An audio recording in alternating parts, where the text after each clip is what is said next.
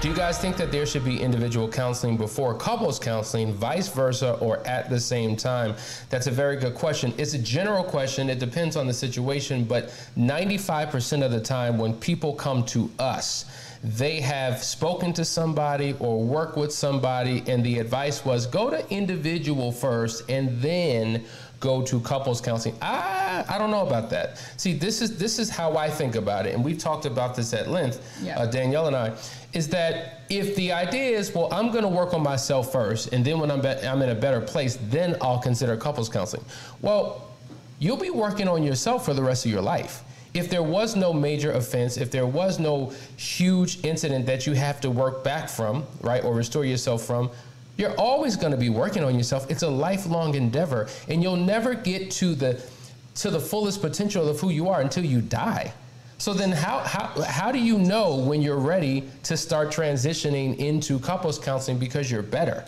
The other challenge is whoever you're talking to, they only know your perspective, your side, your positioning on an issue. So even in their best of intentions, they could wind up giving you advice that they think will serve you, but it could be conflicting with what you actually need because they only have your perspective. When you come into an initial couples session, we're able to hear both perspectives. We're able to connect dots. We're able to figure things out. We're able to see, you're dealing more with feeling than with fact. So this helps us to have a comprehensive approach and understanding to what's going on so that we can give you the proper counsel and the proper advice. And then understand, yes, individual counseling. Because we believe in the marital recovery as well as the individual recovery. So we believe it should be done simultaneously. Think about a 3-lane highway.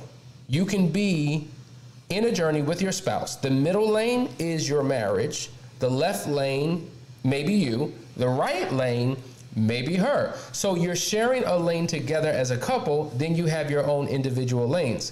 But you should be moving along these lanes simultaneously at the same time. Right. So when we work with a couple, we work with the couple, but then I work with the husband, Danielle works with the wife, so they're getting both of what they need simultaneously. Yeah. So hopefully that makes sense. There's another question here. And this is, I think I was multitasking, so if I repeat what you said, forgive me. But she says, I feel like couple counseling will help us, but my husband, as a black man, feels like we don't need to go. What do I do to change his mind? So, continuing with what Hassani is saying, we also do have couples that come to us and say, well, he won't come, and we will say, start the process. Because there's a difference between me going to individual counseling and Hassani going to individual counseling that does not have my marriage at the center and the focus of the counseling or the restoration of my marriage or whatever's going on in my marriage. A lot of times your spouse is just not ready. I was not ready. I remember, now we didn't go to a counselor right away, but I remember Hassani was bringing the tapes in and bringing the videos, and he started. When he started, I was not trying to hear any of it. I wasn't looking. I was trying my best to ignore. But then I started to notice a shift and change in him. And that piqued my interest. And I said, oh, okay, like he actually is for real this time. I see a change. And so what am I getting at?